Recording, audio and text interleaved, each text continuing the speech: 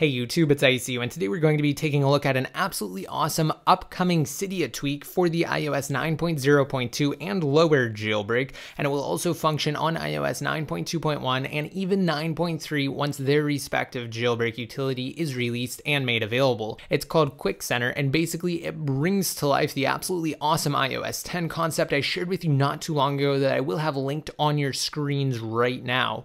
Basically what it does is it extends Control Center beyond what it can do today, and that's mostly thanks to the iPhone 6s and 6s Plus's 3D touch technology. So for instance, a 3D touch on different toggles will bring up extra options that you normally have to launch the settings app to be able to access. So it basically adds an extra layer of convenience to Control Center and will hopefully help to mitigate your use and reliance on the settings application for some of these toggles here. However, just note that it doesn't require a 6s, or in this case a 6s Plus, to actually function or be useful. It will work with other devices that do not have that 3D touch technology. We're going to get into that more though toward the end of this video. I'm currently just going to go over its functionality right now. We're going to highlight everything QuickCenter can do.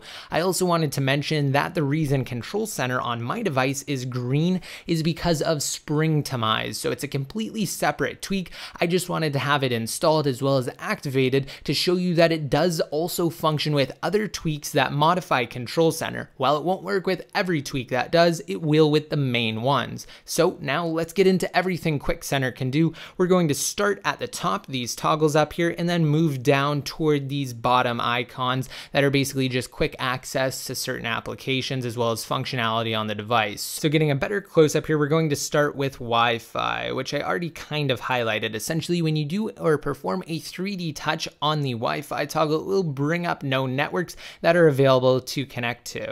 And it also lists which network you're currently connected to. And to switch to a different network, it's as easy as just tapping on its name. Provided you are within that area, your device will then connect and log on to that network. So next up, we do have Bluetooth. So it's kind of the exact same concept here. A 3D touch on it will bring up available devices. Just note that if you do have over 6 devices in your Bluetooth device history, then it will only bring up 5 of them, and that is to accommodate the limited space that we have here when Control Center is brought up. So we're actually just going to give a quick demo of this. I do have my Parrot Zeek headphones right here, and we're just going to turn them on. I also want to stress that I do not have auto connect enabled for these headphones, so it will not automatically connect, and we're just going to test that by performing another 3D touch on the Bluetooth icon. You'll notice that it still lists disconnected for the Parrot Zeek headphones. Now, however, we're going to attempt a connection between the device as well as the headphones just by tapping on it.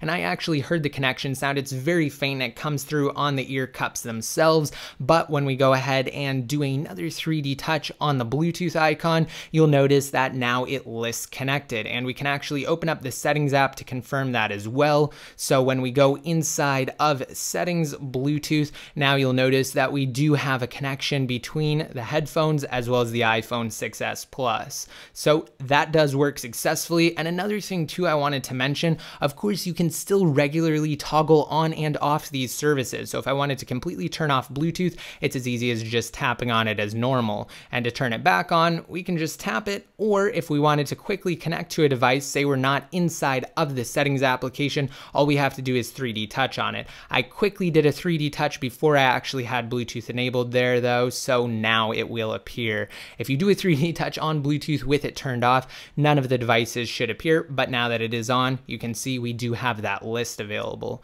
So we're going to turn off the headphones and we're going to set them off to the side because we no longer need them now. So what else can QuickCenter do? Well, let's go ahead and bring it up. When we have the do not disturb option toggled on, we can go ahead and invoke a 3D touch, and then we can change how we actually want do not disturb to function, whether we want it to always be on or to only enable when the device is locked, and we can toggle it just by tapping on it. As you can see, it's switched between always to only when locked, and we can go ahead and switch it back to always because we are recording right now. All right, so that takes care of everything on the top row. Now we have the bottom row to worry about. All right, so on the far left, as I'm sure the majority of you are well aware by now, we have the ability to toggle on and off the flashlight feature, which just uses your device's LED flash, provided it has that module.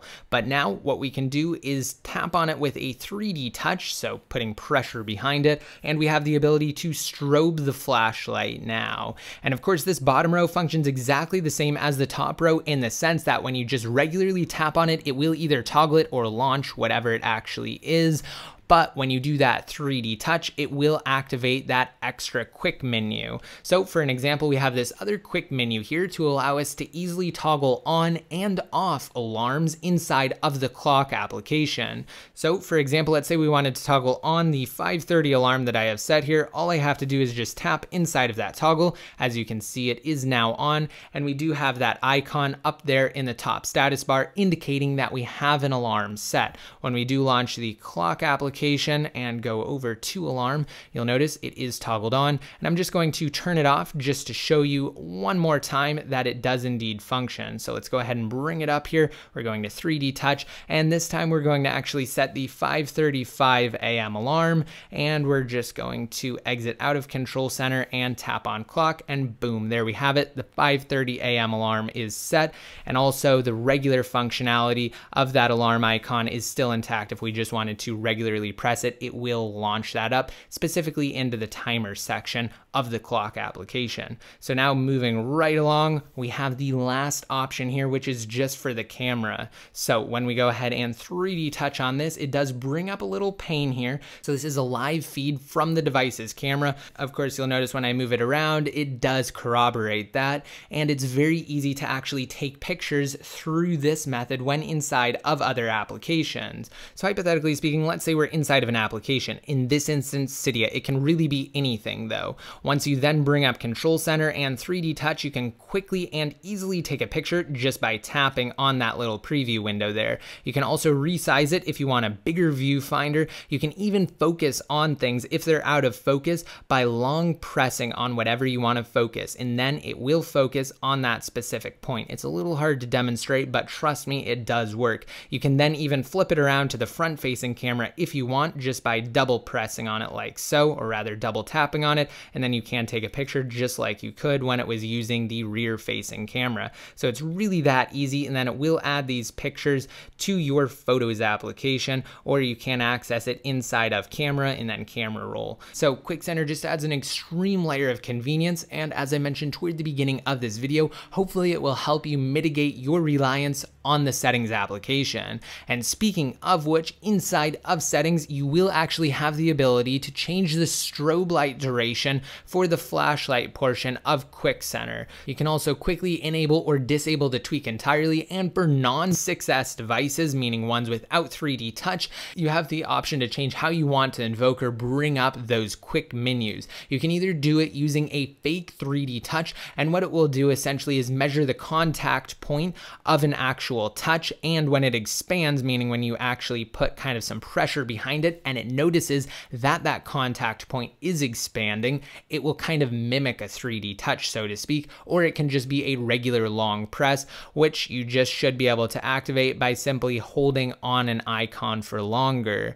But if you do have an iPhone 6S or 6S Plus, you don't have to worry about that at all. It will automatically detect which type of device you have, and it will enable the best activation method for your device automatically. It will launch in about a week on the BigBoss repository. It could take longer or it could be sooner, just depending on how long BigBoss takes to actually approve and put up their tweak on their repo, and it will be available for just $1. And if you want a chance to win this tweak for free, I've actually teamed up with the developer of QuickCenter. We're giving away 20 copies. It's very easy to enter. All you have to do is rate this video up and leave a comment down below in the comment section containing your unique Cydia ID. And to access that, you just have to launch up Cydia, go to Manage Account, and if you've never signed in before via your Facebook or Google account, it'll prompt you to sign in using one of the two. Then all you have to do is sign in, and you will see a unique ID toward the bottom, and it's really just that simple. post that unique identification number down below in the comment section, and you're good to go.